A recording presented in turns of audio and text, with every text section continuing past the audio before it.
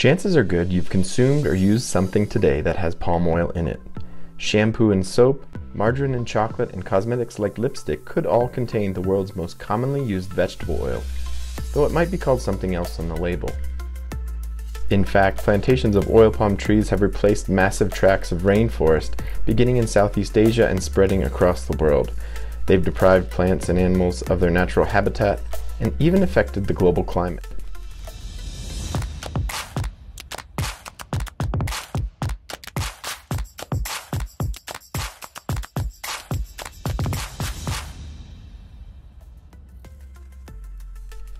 Native to Africa and brought to Southeast Asia during colonial times, oil palms now cover huge areas of Malaysia and Indonesia. Together, the two countries produce more than 80% of the world's palm oil. The crop now covers 11% of Indonesia's Sumatra, the world's fourth largest island. In places like Sumatra, the industry's growth has also pushed some of the rainforest's most recognizable animals to the brink of extinction. A similar story is playing out in Borneo, Indonesia's Sulawesi, New Guinea, and increasingly in the forests of the Americas and Africa.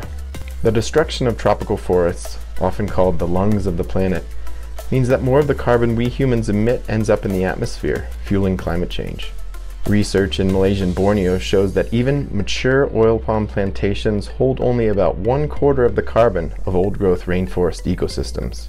At the same time, oil palm is a remarkably productive crop, generating 6 to 10 times more oil per hectare compared to rapeseed, sunflower, or soybean. Farmers still tend small plots of oil palm in some places, but it's the large companies operating huge single crop estates and processing facilities that are responsible for most of the production.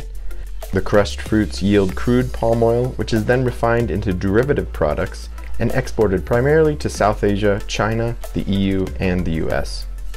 Proponents of the industry say it has lifted millions of people in Malaysia, Indonesia, and elsewhere out of poverty. But as it eats away at the world's rainforests, many of which are claimed by indigenous peoples, consumers have begun to take notice. Environmental advocates have pushed to limit the use of palm oil when possible. Some argue against cutting down new areas of standing rainforest. Instead, they say we should use already degraded lands and increase the productivity of existing plantations to meet forecasted demand.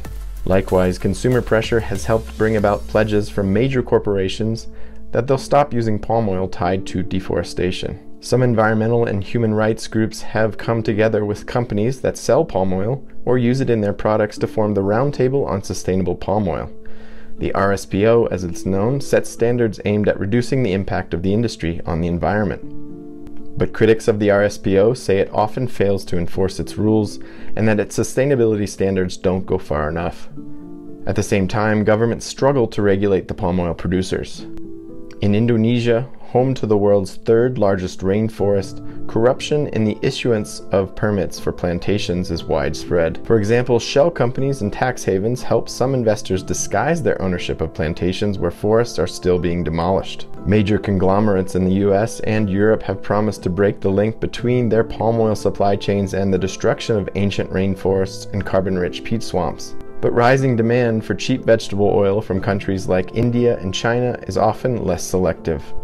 As the industry expands across the globe, how we manage it will play a critical role in determining the fate of the world's remaining rainforests.